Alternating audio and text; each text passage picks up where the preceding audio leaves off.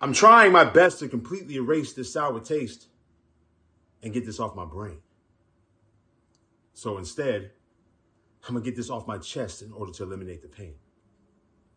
You see, honestly, I had trust issues before we even crossed paths, but I thought that candlelit dinners and bubble baths would suffice. Even though you are nice, I discreetly struggle with this thing some call a vice. Why else do I need to ask you the same question twice? You see, the problem isn't you. The problem is me. A deep-rooted problem that goes back way before we. A problem that worsens as I grow older. A problem deeply implanted like a new age microchip in my shoulder, or is the chip on my shoulder? So you've lied one too many times, so why should I be convinced that you won't lie again? I gave you my heart, and you used it like a pen, only to write me off like a bad check. But it's all good, because there's someone I just met that will help me take away the pain. Yeah. I said there's someone I just met that will help me take away that pain. So until then, I'll just kindly bottle up those issues with trust and move on so I can fall deeply in lust. Lust. Wait. Love. Someone said there could be no love without trust. And you can't have trust without communication.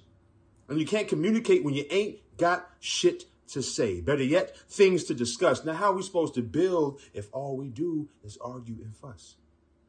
In order to build, we have to. In order to build, we have to. In order to build, we have to tear down every dark wall that has tainted and shattered our infinite possibilities and start from ground zero.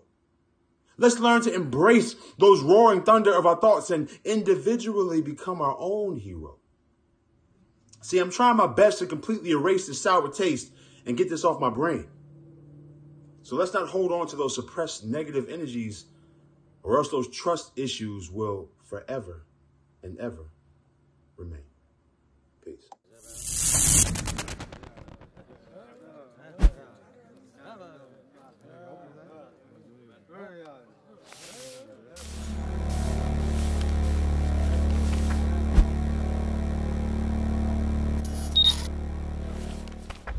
Login accepted.